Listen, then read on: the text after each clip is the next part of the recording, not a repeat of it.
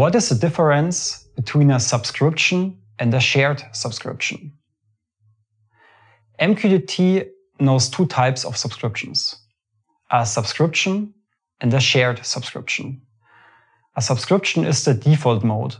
So if an MQTT client subscribes to a specific topic, it will receive all data flowing through the topic.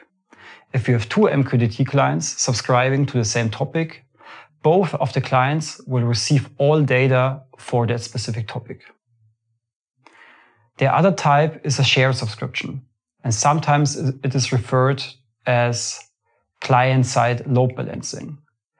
This means if you have topics which have a lot of data flowing through them, so a single client cannot keep up with the data and is not able to process all the data, you want to split the data stream across multiple MQTT clients.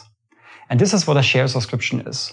So multiple clients can form a logical shared subscription, and the broker will distribute the data for that specific subscription to all clients which are part of the shared subscription. Clients can join and go out of the shared subscription at runtime, and this is very easy.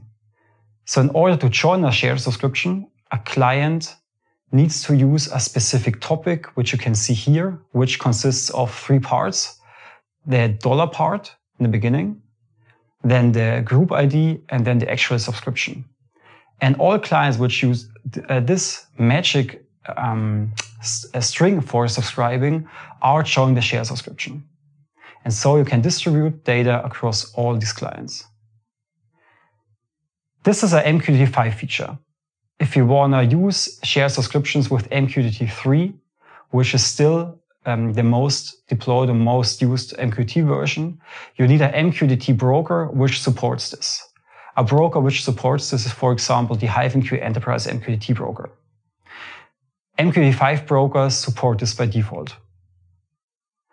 So, to sum up, subscriptions are still the way to go for most MQTT clients for low traffic